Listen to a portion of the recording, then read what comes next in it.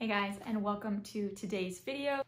If you are new here, my name is Natalie. I am a physical therapist by day, but I really enjoy decorating my home, and a lot of my content on YouTube here is about decorating my home, how I fit in decorating projects into my everyday work life, being a physical therapist, being a wife, things like that. I'm just sharing my life on here for y'all. All that to say, this video today is going to be talking about things you can do to make your builder grade home feel a little bit more styled, a little bit more personalized and custom. So for those of y'all who don't know, my husband and I built our first home. We bought it back in December and it was done by May. We are in a neighborhood, so we picked out the lot and the floor plan we wanted, and a lot of things, that the exterior paint and design, the door color, all of the interior paint, carpet, flooring, tops. We got to pick a lot of things out. It's not 100% custom, of course, but we did get to pick a lot of things, which I am grateful for.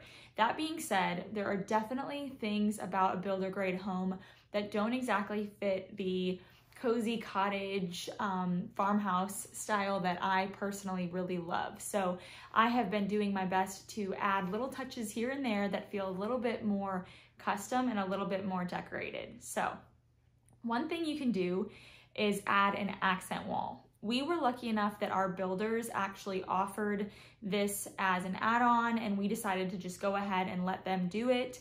So we have a shiplap wall in our dining room, and we also have shiplap around our island in the kitchen.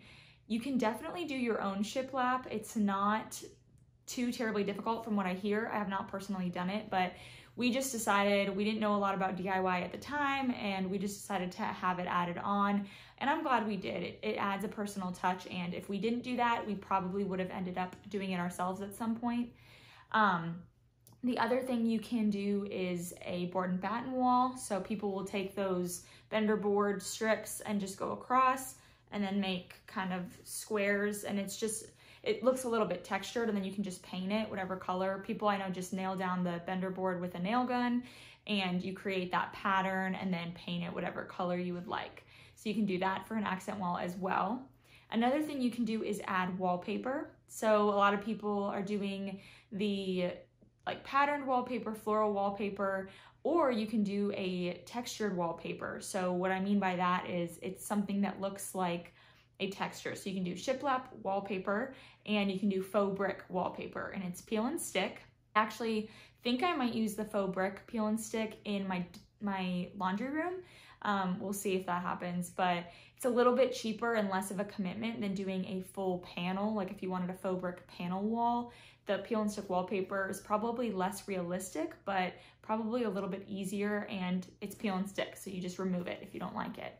You can also do tile, peel and stick tile, either on your floors, which I guess it's not exactly an accent wall, but you can do that on your floors, or you can do it on a wall. I think I might do that on a small wall that we have above our bathtub. So I might tile that. We'll see if I end up doing that, but I think that would be really cool. You can get peel and stick tile from Home Depot, Hobby Lobby, sometimes even Target and Amazon. You just have to look for peel and stick. Another thing you can do as an accent wall is just paint a small wall a different color to stand out. I personally like having white walls, at least at this time, but if it's more your style to add a color in there, then I think that can be a really great idea as well. You just want to add some kind of statement to the wall, and that will make it look a little bit less builder grade. Another thing you can do that is actually an easier fix than I knew it was is you can change light fixtures. So I'm not going to give any advice on the wiring or anything, and we haven't done this yet, but this is something I want to do maybe as a Christmas gift to ourselves. But you can change out the light fixtures in your home. They have really affordable light fixtures on IKEA's website. It's probably the cheapest I've ever seen them, but you can get them at Home Depot, you can get them from Amazon, various places. You can get alternative light fixtures and just swap yours out so you don't have those builder grade ones. We have some really terrible light fixtures that I would definitely like to switch out. So that is an easy fix. And going along with that, you can change out your hardware. So we upgraded our hardware in our kitchen to be a stainless steel pole instead of just a knob, but you can definitely just get new hardware from Amazon. Hobby Lobby usually has it, and it's usually 50% off, so that's probably the best place to get it in my opinion. You can change hardware on your bathroom or kitchen cabinets, or you can change it on your furniture or your built-ins if you have those. That's just something you can do to add a little more personal touch or a little bit more character. It's not something I've done except for on a piece of furniture before, but I do think it is a really great option. One thing that we actually did do with our home was we asked the builder not to install mirrors in the bathroom. So you know how you have the builder grade, just like flat mirrors that are glued to the wall? I asked them not to install those.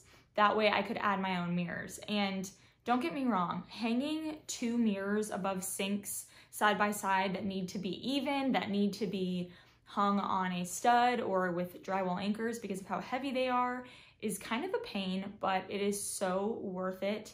I actually found our mirrors in our master bathroom were from the Studio McGee line at Target. I love them. They are a beautiful matte black, kind of rounded edge, rectangular mirror. And then our guest bedroom mirrors or guest bathroom mirrors were also from Target, and they're a really cool rustic wood distressed mirror. And I think the mirrors probably each were about $60, so I spent about between $200 and $300 on that. And to me, it makes a big difference, and we'll just leave them if we ever sell the house. I do think it's a great selling point, and it makes your bathrooms look a lot more styled and personal when you have those mirrors. I also changed out the mirror in the half bath downstairs. It was just a hanging mirror. It wasn't stuck on the wall or anything, but the one that the builder put in was really not my style. So I just replaced that with a cheap mirror from Hobby Lobby. If you're unable to get them to not put in the builder grade mirrors, there are ways that you can frame those mirrors. I've seen it on Pinterest. Just look up how to frame a builder grade mirror, and they show how you can get pieces of wood and stain them and kind of glue them around the mirror to make it look a little bit more decorated and a little bit more custom.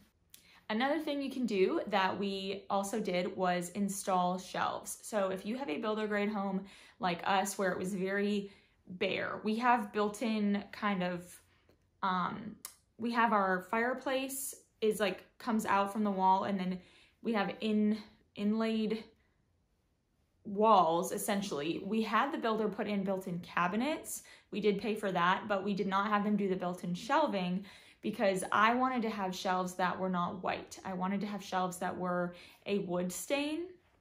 So Josh and I just built those ourselves. We bought the brackets and the pieces of wood from Home Depot, and I also got the stain from Home Depot. I used dark walnut as the stain, and these are the crate and pallet brackets, which they're a little bit more expensive, but they look better in my opinion. And we just hung those shelves ourselves, and I think that it makes a builder grade home seem a lot more custom when you have that kind of contrast. It just feels a little bit more homey. And I also did some little shelves in my kitchen, which y'all might have seen. That was in a video a couple of videos back, but I added those to make the kitchen a little bit more, not eclectic, but just have a little bit more charm. So that is another thing that you can do. We are also going to be building our own mantle and doing faux brick around our fireplace. We haven't done that yet. We'd like to do it before Christmas so we can hang stockings. So maybe in the Christmas home tour, y'all will see that, I'm hoping. But that's another thing that you can do is build your own mantle if your builder grade home like ours does not come with any of that. Along with shelves, I add a lot of peg rails, hooks, various things like that to my walls because they're easy to decorate. So you can just hang them and just put things on them. I have one in my entryway, a peg rail that I have like a market bag on and a cutting board. People will put them in their kitchen and they'll throw a like pan on them or an apron or dishcloth or all of the above. They're just really fun to decorate, and they add some decor to your walls and make the home feel less plain and builder grade and modern. Last thing that I would say you can do to make your home feel cozier and make it feel like it has more character than a standard builder grade home is to get accent rugs. So we have carpet in our upstairs and our whole downstairs is hardwood. So I kind of dressed it up by adding a kitchen runner that I really liked. We added a real big 8x10 rug in our living room. I need one for the dining room, but we don't have that yet.